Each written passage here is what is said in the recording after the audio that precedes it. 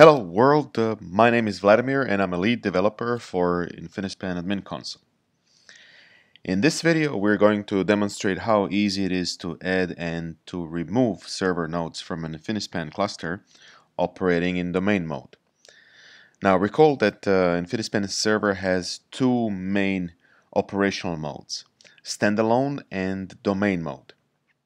In domain mode we can use domain controller to issue management commands to host controller nodes. In this particular demo, we'll be issuing commands to spawn JVM instances running Infinispan server nodes and to remove server nodes, that is to shut down these JVM instances running Infinispan server nodes. Once again, if you're not familiar with concepts like domain and host controllers, refer to our previous introductory video or look up these terms in Infinispan or Wildfly documentation. Okay, so let's start with the cluster screen listing all of the available clusters or so-called server groups. We see that we have one server group named cluster, and we also see that it's a running state the status is running, and it has one host, well, because I'm running it on my laptop, and it has two server nodes. If we drill down into this cluster, we are shown all server nodes that belong to that cluster, basically server 1 and server 2.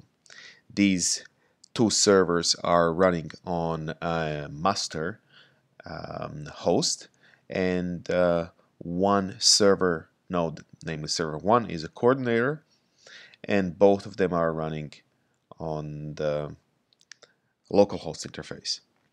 Alright, so in order to add a new node, we just click on this card that says Add Node, and we fill out the modal dialog where we need a server name, so let's call it server 3.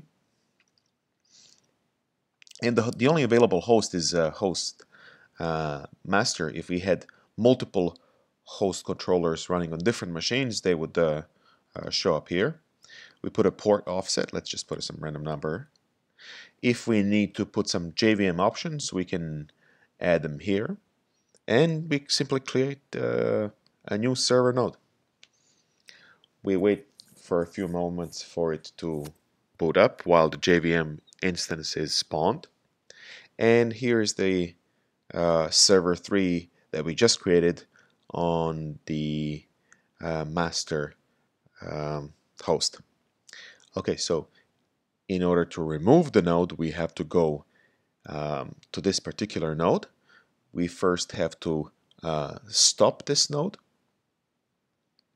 by invoking stop, confirming stopping, and after the node has been stopped, we can invoke remove to remove this server node 3 from our cluster called cluster.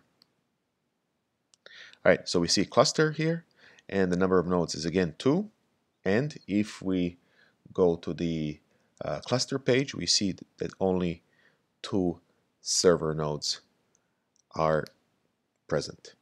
Alright, we just demonstrated how to add and remove server nodes on any host that is connected to this domain controller, and if you have any questions, leave it in the comments. Thank you.